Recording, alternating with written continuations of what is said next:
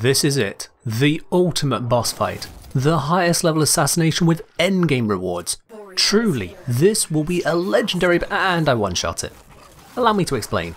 I'm TheKengineer, let's solve a practical problem.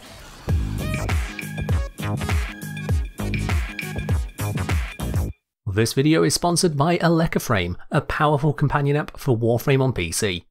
It helps you easily manage your inventory, improves the relic reward screen, tracks missing gear and components, and helps you set up sales for your spare loot through Warframe Market. Download Warframe for free with the link in the video description. So when it comes to the Archon fight, which at the time of this video we just have Boreal to play with, they utilise a few different factors to limit our damage against them. The first is the basic defense every boss has, good old armor. In this case it's alloy armor, which will be important later. However, unlike most units with armor, we cannot reduce it during the mission. Corrosive procs have no effect on the armor value, and armor removal abilities simply don't work on Boreal. We just have to accept that it's there. More defense comes from the abilities Boreal can use to prevent damage until we solve them, like the repulsion field or summoning aerialists. However, if we do things right, these will be of no consequence, so let's ignore those for now. Their final line of defense, the hot topic of damage to Archons, is damage attenuation. Damage attenuation means that the more damage you deal, the higher the boss resistance, giving you diminishing returns. This isn't a new feature, it's used by bosses like the Sisters of Parvus already. However, there's a little more going on than first seems, and it's getting a lot of people very confused. You see, there's not one damage attenuation feature, instead there are two, and they overlap. The first is directly related to your weapons damage, which acts as a way to reduce how effective higher tier weapons are. We can call this weapon attenuation. As your base damage, pure damage modifiers and elemental damage modifiers increase, the boss gets increased resistance to your damage. Unlike claims to the contrary, this doesn't mean that lower damage builds are any good though. Now strangely enough, this weapon attenuation doesn't affect many stats. Multi-shot, critical multipliers, headshot bonuses, fire rate mods, and even faction buffs all seem to have no negative applied to them by weapon attenuation. However, pure damage buffs like Serration and Void Strike, or elemental buffs like Charged Shell, all give a much lower damage boost than you have come to expect fighting normal enemies. Even viral procs give a significantly reduced damage boost. Now if after this attenuation you're still dealing a lot of the damage to the boss in a short amount of time, a second mechanic kicks in, which we can call applied attenuation. You may have noticed that the first time you shoot the Archon, or when you resume shooting after a moment's downtime, the first bit of the damage seems to do a lot of work before suddenly slowing down to a crawl thereafter. The damage you're trying to do just gets sapped away. This same mechanic happens with the Sisters of Parvus too. What seems to be happening here is that the game measures how much damage the boss actually receives over a short period of time and ramps up the damage resistance to counter it if there's too much. This applied attenuation happens very rapidly and is constantly updating to handle how much you and your allies are actually hitting the boss. If you suddenly miss all of your shots or take a moment to revive a teammate, the downtime will remove the resistance, allowing your next shot to do a lot more damage. So unlike weapon attenuation, this applied attenuation is all about how much health the boss is losing. Your critical hits, multi-shot, all of that applies here. This is why the Archivex is so utterly underwhelming in Nemesis final confrontations. But there is a way around this. Applied attenuation needs something to adapt to. If you hit the boss with a single powerful hit before any applied attenuation has been triggered, you can bypass the grind and simply tear it to pieces. So the tools we need to pull this off then are a high base damage weapon, a weapon with good critical stats, a weapon which can consistently headshot, a weapon which is mainly modded for radiation damage for that bonus against the armor, a weapon with a lot of multi-shot, and a Warframe with appropriate bonuses. Warframe bonuses include giving us faction damage, such as with Raw, critical damage such as Electric Shield, headshot damage such as from Prowl, or radiation damage such as from Smite and Fusion. We don't need all of these, but whichever ones you can pick up will help your weapon be stronger.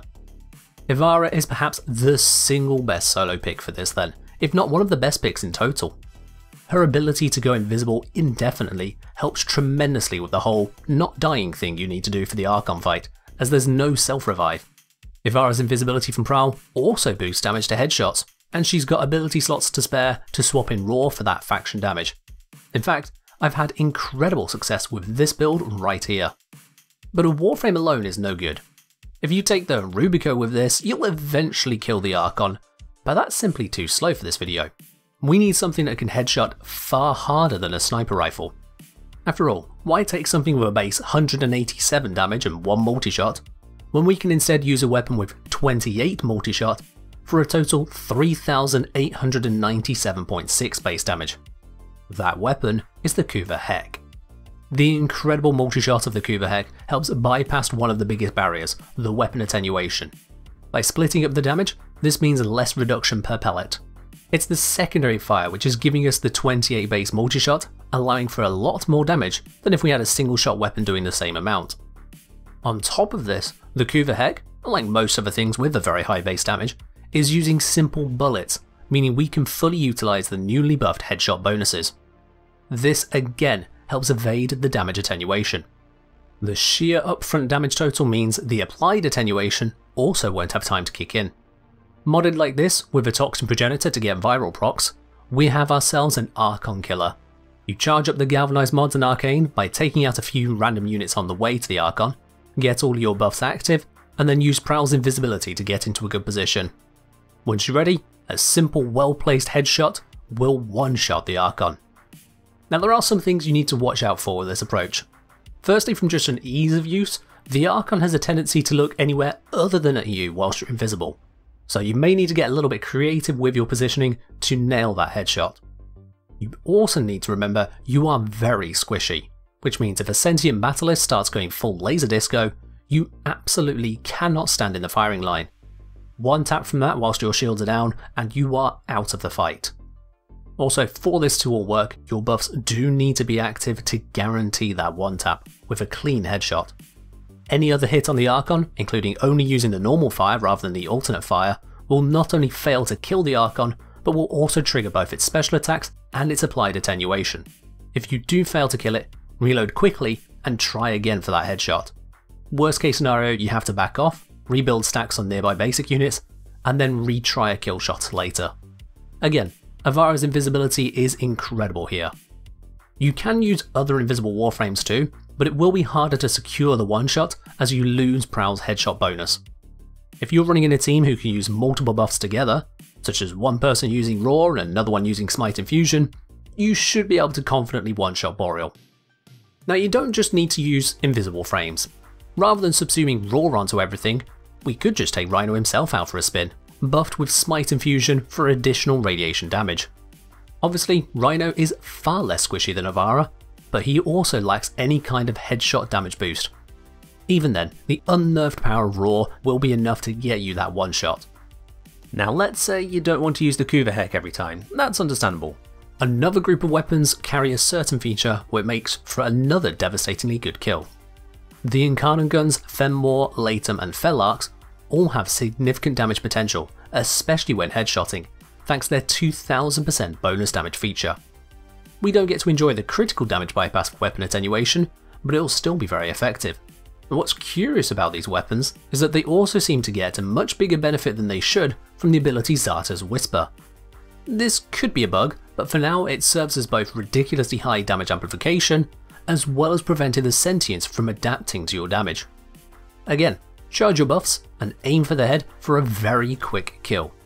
The Felarx will be able to get the one-shot kill, but for the Fenmore and Latum you'll need to use a few headshots to get the quick kill on them. Now while all of these methods can get you that very quick kill, all of them have multiple ways to go wrong with multiple points of failure. If something does go wrong, that now leaves you with an Archon that's not dead and now casting abilities.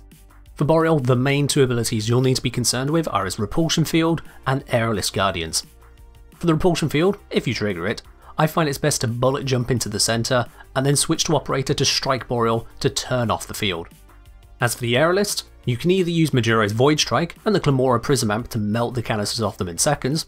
Alternatively, you can use a weapon to just shoot the canisters, for which I recommend using a wide body projectile weapon like the Fullman or the Catch Moon. Once the canisters are gone, you can use a corrosive weapon to kill them in a standard fashion. Alternatively, if you're using the Felarx, Latum and Fenmore with Zarta's Whisper ability, you should be able to kill the Aerialists perfectly fine with those once the canisters are dead. Ultimately, the key to defeating Boreal quickly is to prevent them from ever getting to use these abilities, but if you do mess up your shot, at least you now have a counter for what comes next. And these are just some of the ways to do this mission. You can of course tackle Archons in other ways, which is why I've outlined the why as well as the how. Still, for the fastest and most reliable methods, these have served me well. We'll see soon if the other Archons require a different approach, but for the time being, grab shotguns, score headshots, and fight well, Tenno.